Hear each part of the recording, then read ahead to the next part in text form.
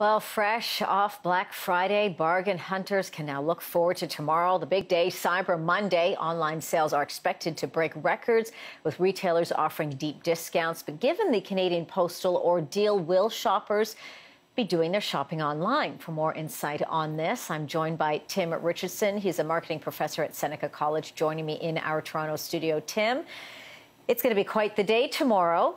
It is indeed, but as much as we get excited about Cyber Monday, to some extent it's been backed up to midnight Sunday and then creeping into Saturday and then overlapping with Black Friday, so it's kind of hard to see where that date actually is anymore. I know, and it's the same thing that we noticed with Boxing Day as well. It really isn't just Boxing Day as it was back in the day, but do you think people are still going to spend their money online, or are they going to hit the bricks and mortar and go in the stores? But we have a combination of things where people may go into a store to buy something face-to-face, but they did all their research online, or they went into a chat room and looked at comments, or they looked at the unboxing video on YouTube.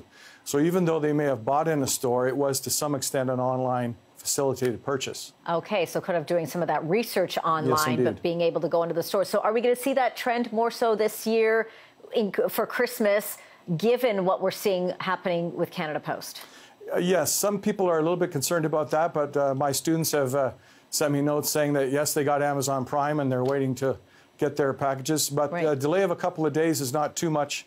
And besides, there's a number of different emails that are being sent out to the people that are having packages come through Canada Post, saying where they can click this particular link and it shows them that it's cleared the Mississauga warehouse and so on. So that causes people to be not worried too much. What about for smaller retailers, sort of the mom-and-pop shops, the ones that rely specifically on Canada Post, don't go to sort of the other, Purolator and whatnot to help deliver their packages? Do you think they're going to see more foot traffic inside their doors?